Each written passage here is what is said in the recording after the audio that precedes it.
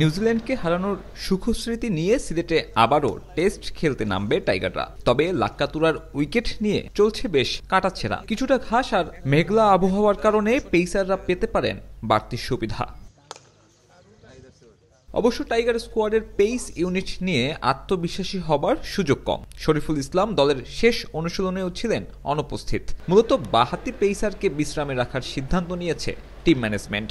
সেক্ষেত্রে খালেদ আহমেদ বাদে বাংলাদেশ দলে নেই আর কোনো অভিজ্ঞ fast bowler.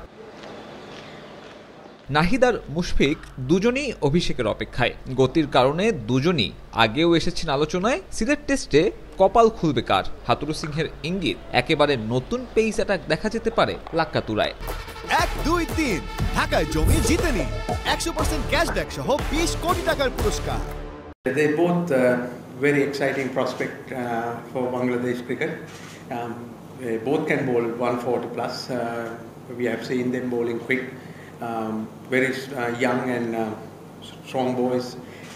They had good start to their first class careers. They have bowled a lot of overs. This is very exciting. I'm looking forward to one of them playing this game, if not both. Mushfiqur Rahim ছিটকে যাওয়ায় চিন্তার জায়গা middle order. অভিজ্ঞ ক্যাম্পেইনারের শূন্যতা মেটানো সম্ভব নয় বলে স্বীকার করে নিয়েছেন হাতুরো। অবশ্য নতুনদের জন্য এটাকে দেখছেন বড় সুযোগ হিসেবেও। Mushi, we going to miss his experience and he's in good form. It's very hard to replace that kind of experienced player straight away, and saying that we are going to back our young players.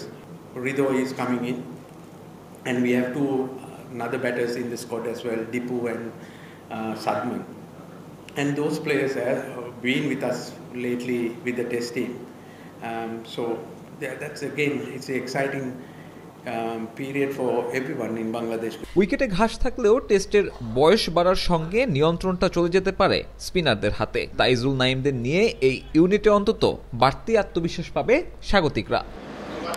Sabbir মিথুন, সময় সংবাদ, সিলেট।